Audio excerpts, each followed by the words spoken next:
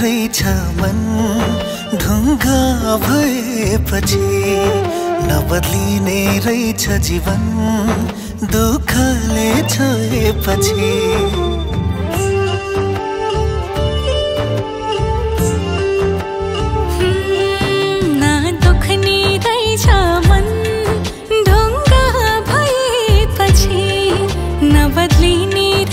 जीवन दुःखले छोएपछि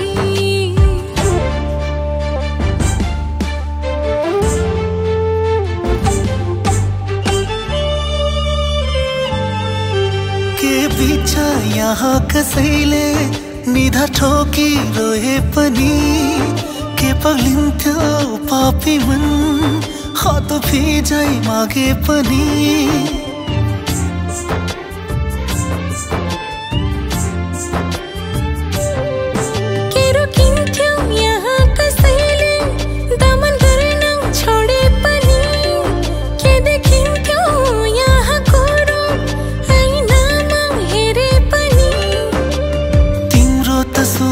जीवन चल्दैछ मेरो त यसै जीवन ढल्दैछ यो कस्तो हमरमा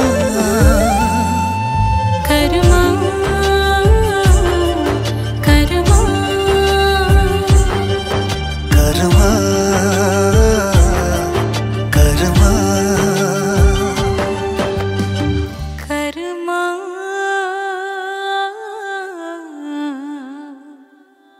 कर्म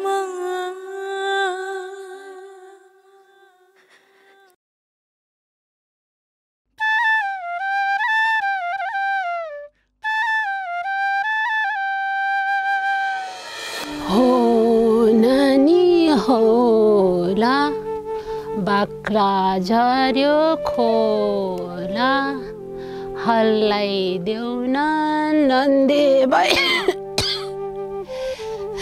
नक्कलीले छोरी पाइ हो नानी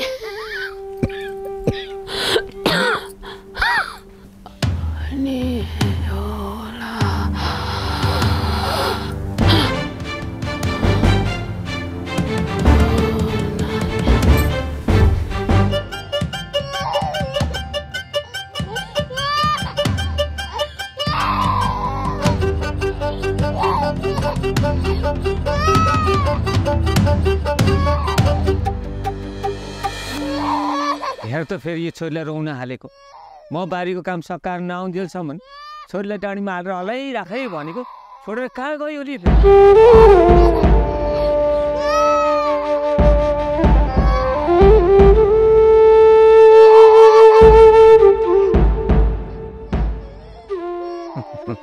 हुन्छ मेरो छोरी पनि जिद्दी छ उसलाई डाँडी हल्लाइदिने मान्छे नभई हुँदैन होइन यति बेलासम्म त हकाउनु पर्ने हो गाडीमा एक्लै छोडेर कतै गाउँतिर त गइन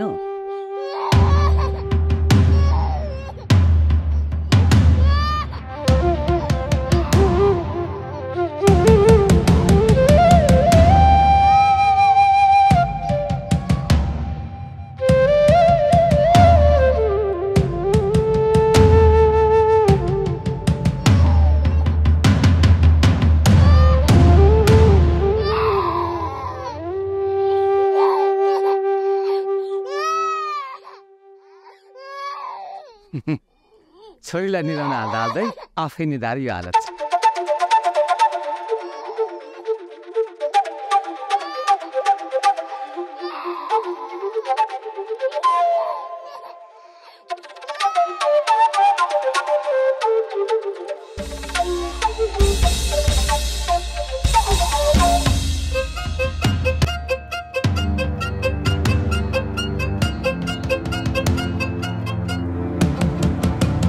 सावित्री सावित्री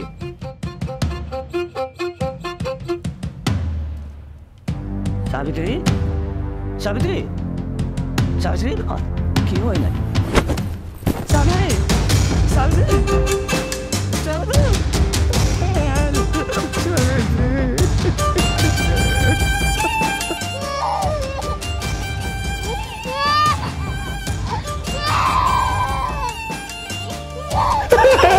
सारंगी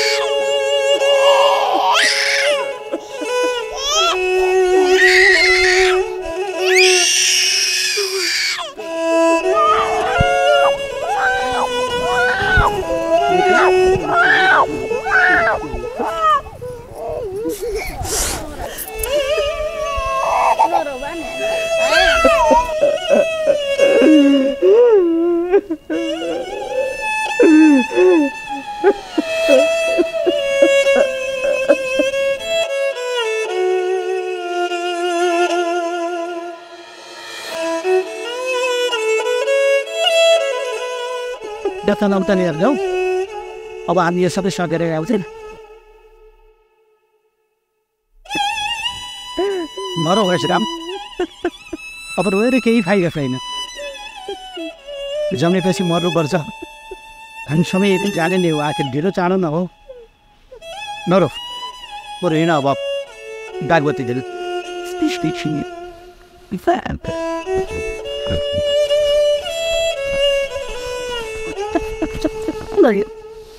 समाता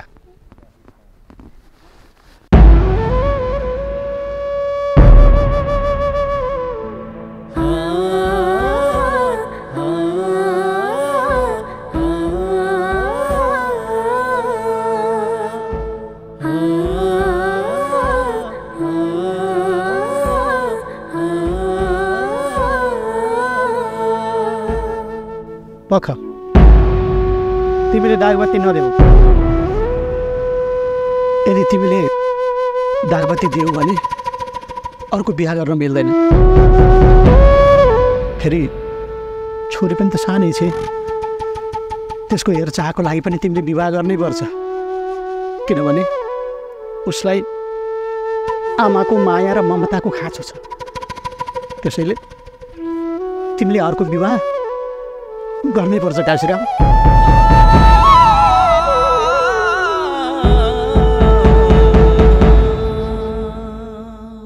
खैल्याउ दागबत्ती अटेर नगर म दिन्छु दागबत्ती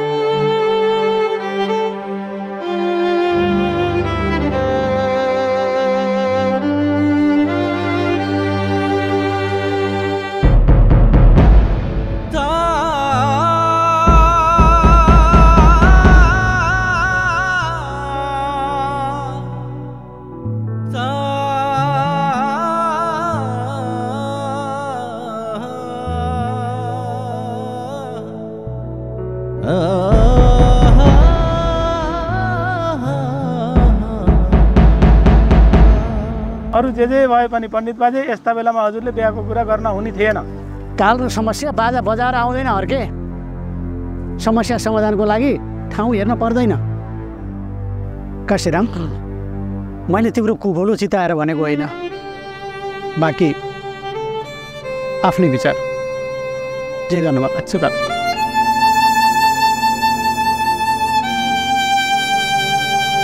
बाजे पहिला मैले यसको काज क्रिया सकाउँछु अनि सोच्ला नि है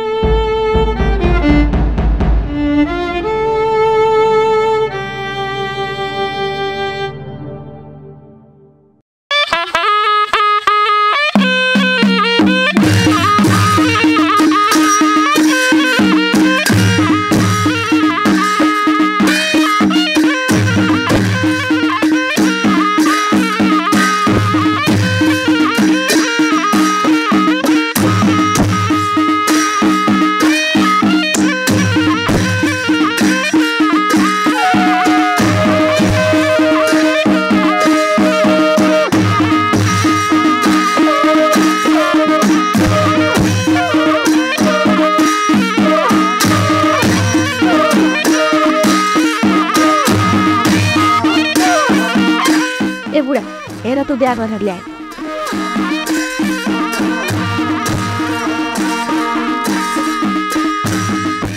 बिहा गरेर त ल्याए, नानी सानी छिन्, सौतेनी आमाले हेला पो गर्ने हुन् कि? त्यो सौतेनी आमाले छोरीलाई हेला गरेर के भयो त? काशीराम बाजेले छोरी भन्दा परानै दिन्छन्। के हो बुढी? काशीराम बाजेले पछि तिनी स्वास्नीको कुरा सुनेर तिनी पिउसी नानीलाई हेला नगर्दै त हुन्थ्यो। जहिले तिमीले के आएर चिन्ता गरेछौ? हेलै गरेछन् हामीले ल्याएर राख्नु, हाम्रो छोरछोरी छैनन्। ए तेरा बाजेले देन्छन् र ल्याएर राख्छ।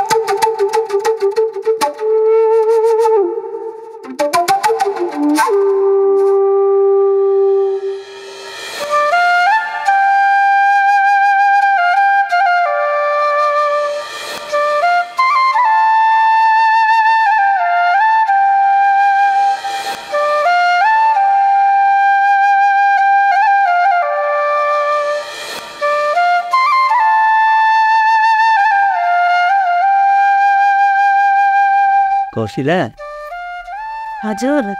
तिमी मसँग वैवाहिक जीवनमा गाँसिएर खुसी त छौ नि? लौ कस्तो कुरा गर्नुभएको हजुरले? यदि म खुसी हुन्थिनँ भने हजुरसँग विवाह गरेर आउँथेँ र? त्यही पनि सोध्न मन लाग्यो, सोधिहाल्यो। इलौ समात, आज हाम्रो नयाँ जीवनभित्रको अर्को खुसी। तिमीलाई त थाहा छँदैछ मैले तिमीलाई बिहा गर्नुको कारण यही नै। यो त मलाई पनि थाहा छ नि हजुर।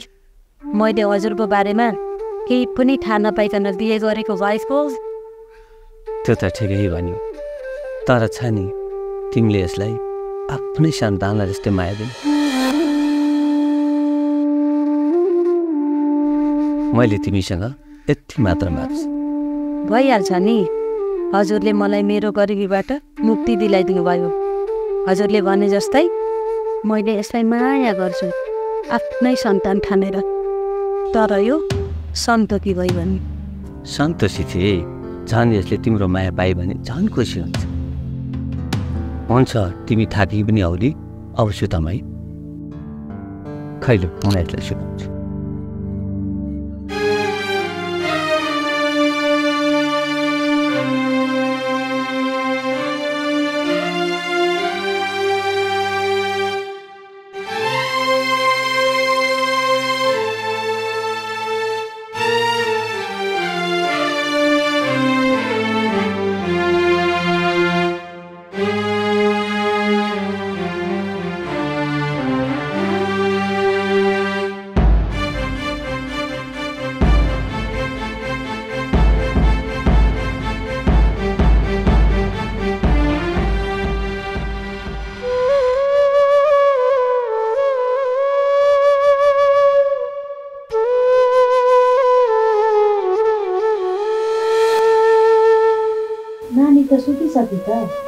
सुतिसकेको मान्छेलाई किन यसरी खन्थ्यो?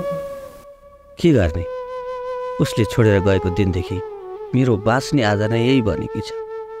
त्यसैले यसको असाध्यै माया लाग्छ कौशिला। उसको मात्रै माया लाग्ने भए पर मलाई के खान बिहे गरेर ल्याउनु भएको? कौशिला, तिमी यो के भन्न खोज्दैछौ? के भन्न खोज्नु नि? छोरीलाई दिने जति माया अब मलाई दिनुहोस्। छोरीलाई त म आफ्नो आमाले जस्तो माया दिइहाल्छु नि। तपाईँले कति पनि फिर नमान्नुहोस् बुढा। तिम्रो भनाइको तात्पर्य त यो पो रहेछ। मैले त के नै सोचेँ। कौशिला, हजुर तिम्रो पनि ठ्याक्कै यसको आमाको चाहिँ ठट्टा गर्ने बनी रहेछ।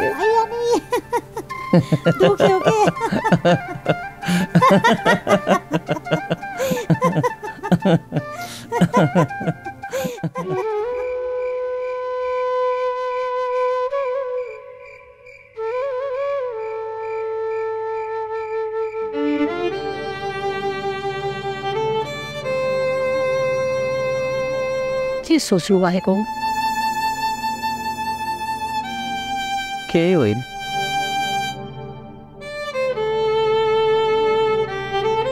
चिन्ताले मानिसलाई सीताको बाटोसम्म पुर्याउँछ। यो धरतीमा जन्मेपछि मान्छेले मर्नै पर्छ। कोही ढिलो, कोही चाँडो, यो त प्रकृतिको नियम हो। तर माया भने सधैँ अमर रहन्छ। तिमीले के भन्न खोजेकी सावित्री? मैले अलिक कुरो बुझिनँ नि। के हुनु र? हाम्रो सुखी र खुसी परिवारमा दैवको आँखा पनि चाँडै लाग्यो।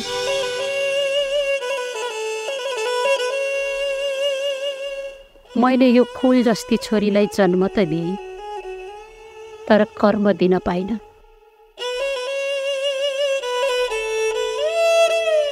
म मरेर गए पनि यो छोरीको आँखाबाट कहिले आँसु नझारिदिनुहोस् है। हुन्छ, मैले त्यसै गर्ने कोसिस गर्नेछु। कोसिस मात्र होइन, जिन्दगीमा जस्तो सुकै परिस्थिति आए पनि तपाईँले मेरी छोरीको आँखामा आँसु आउन दिनुहुन्छ त त्यो मात्रै खुसीको हुनेछ। यदि कुनै दिन मेरी छोरीको आँखाबाट दुःखको आँसु छर्यो भने सम्झनुहोस्, तपाईँको श्रीमतीको आत्माले कहिले शान्ति पाउँदैन।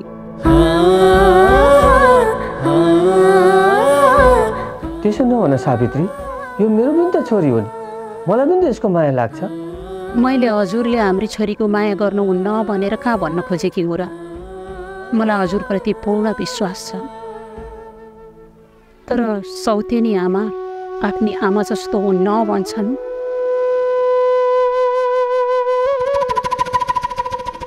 अब उसले मैले जस्तो माया गर्छ कि गर्दिनँ? छोरीको आँखाबाट आँसु आउँदा म पो रुन्छु त? मेरो छोरी रुँदाखेरि सौतेनी आमाको आँखाको कसिङ्गर पनि त बढ्न सक्छ। त्यसैले आज मलाई एउटा वचन दिनुहोस्, मेरी छोरीको आँखाबाट कहिले आँसु झर्न दिन्न भनेर। वचन भयो सावित्री, मैले हाम्रै छोरीको आँखामा आँसु त कि हावाले उडाएर ल्याएर आएको एक चिम्टी धुलो पनि पर्न दिनु थियो।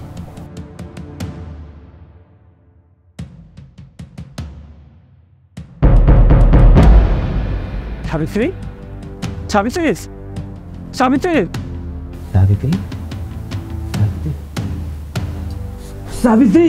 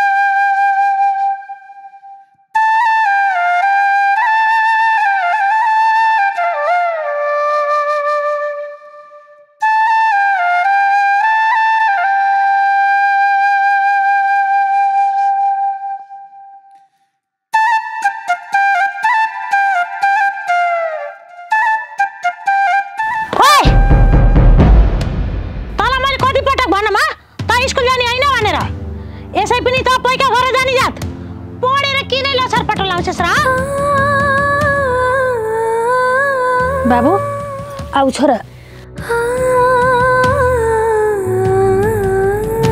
ओइ केटी के टल्ल पर हेरिछस् जा भित्र गएर चुलो चौको घर मैले मेरो छोरालाई माइत लगाएर बुढास गरिदिन्छु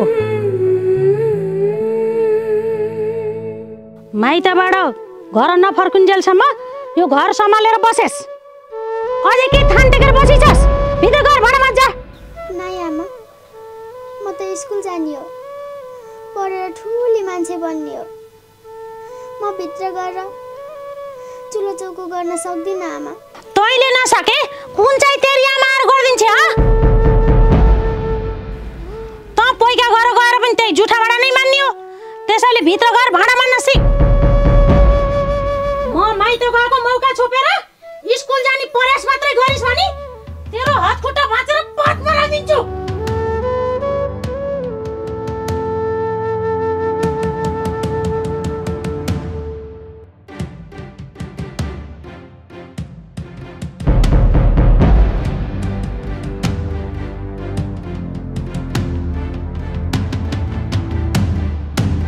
के भयो छोरी किन रोइकी केहीलाई पनि हैन बुवा अनि यतिकै पनि रुन्छन् त हेर त तिमीलाई मैले स्कुलमा लाउने पोसाक तल माइलोकोमा सिलाएर ल्याइदिएको छु आज तिमीले यो कपडा हैन यो पोसाक लाएर स्कुल जान्छौ नाइ बाबा म स्कुल जादिन हैन छोरी तिमीले यो के भने कि मेरी ज्ञानी छोरी स्कुल नगएर कहाँ जान्छौ त पोइको घर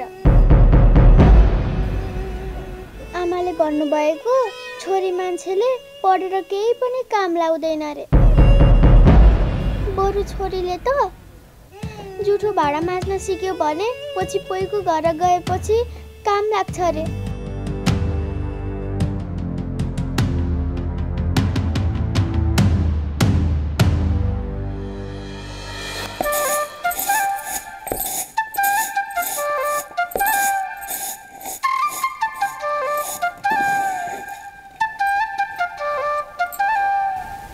ए माइली हजुर दिदी कता गएर आएकी हो त्यही सिलाएको कपडा छोड्न माथिसम्म गएकी दिदी मलाई हतार छ गएँ है एकछिन पक्छ पक एकैछिन पक है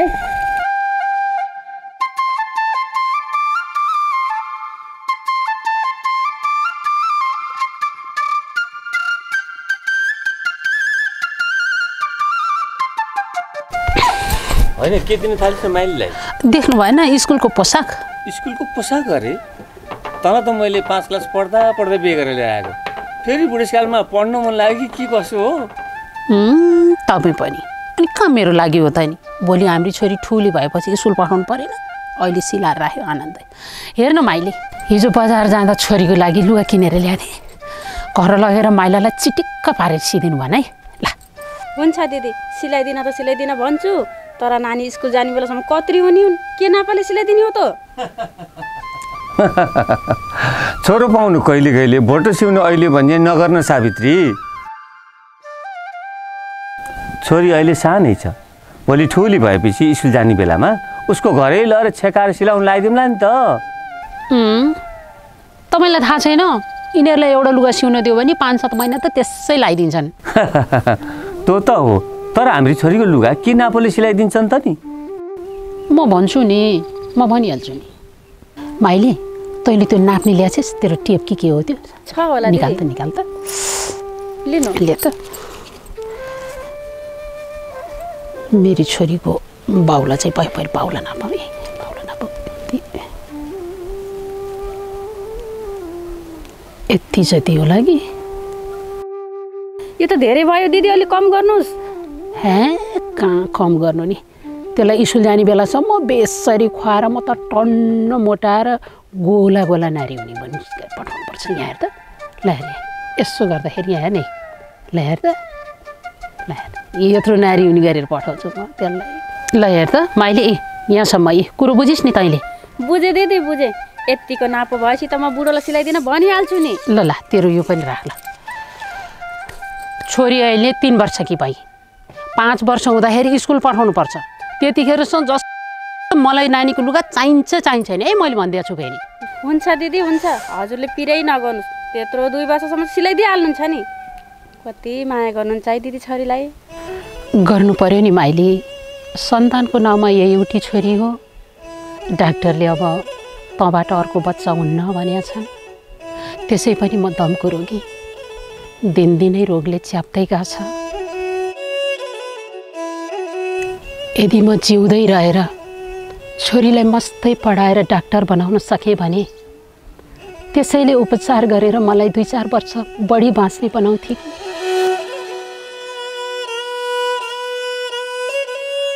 त्यसले भनेर हुन्छ? मेरो छोरीले धेरै पढेर डाक्टर बनेर देखाउनु छ। ल यो ड्रेस लगाएर लाऊ, अनि तिमीलाई म स्कुल लगेर छोडेर आउँछु। जाऊ। नाइ बाबा, म स्कुल जादिनँ। आमाले भन्नुभएको म माइत गएको मौका छोपेर स्कुल गइस् भने तेरो हात खुट्टा भाँचिदिन्छु भन्नुभएको। त्यसलाई त मैले जानेको छु। जाऊ जाऊ छोरी, जाऊ जाऊ, ड्रेस लाऊ, अनि म तिमीलाई लगेर स्कुल छोडेर आउँछु। जाऊ।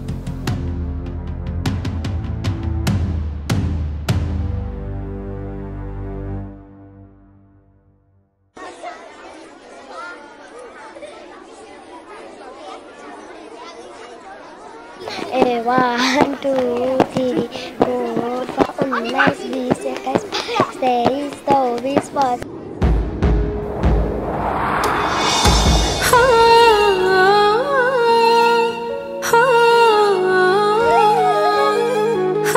एकानब्बे 92 93 94 95 96 97 98 99 100। खैले अब म खेल्छु।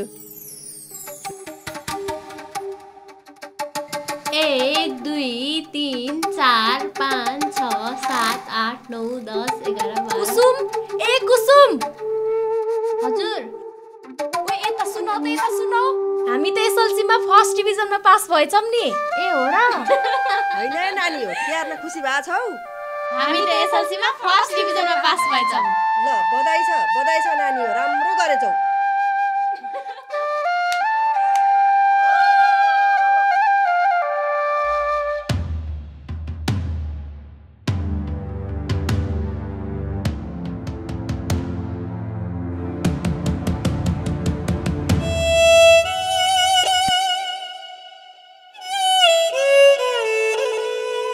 सावित्री, तिमीलाई थाहा छ हाम्रो छोरीले एसएलसी फर्स्ट डिभिजनमा पास गरे।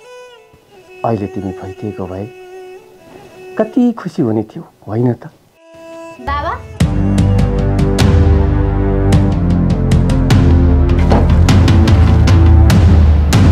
कसको फोटो हो त्यो? तिमीले थाहा पाएर केही पाउँदिनौ छोरी, भइगयो छोरी।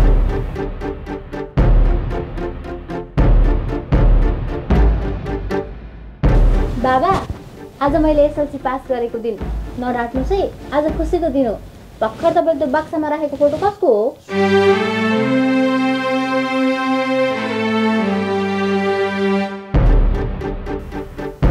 भन्नुहोस् न बाबा, भन्नुहोस् न के?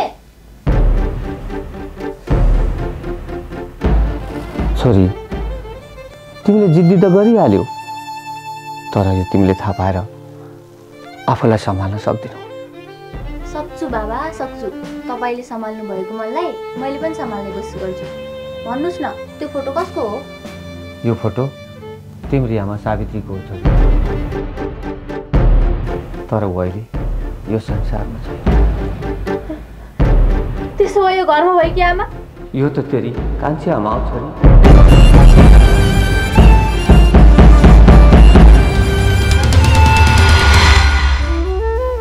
त्यसैले त तैँले आजसम्म यो कष्ट खेप्दैछस्।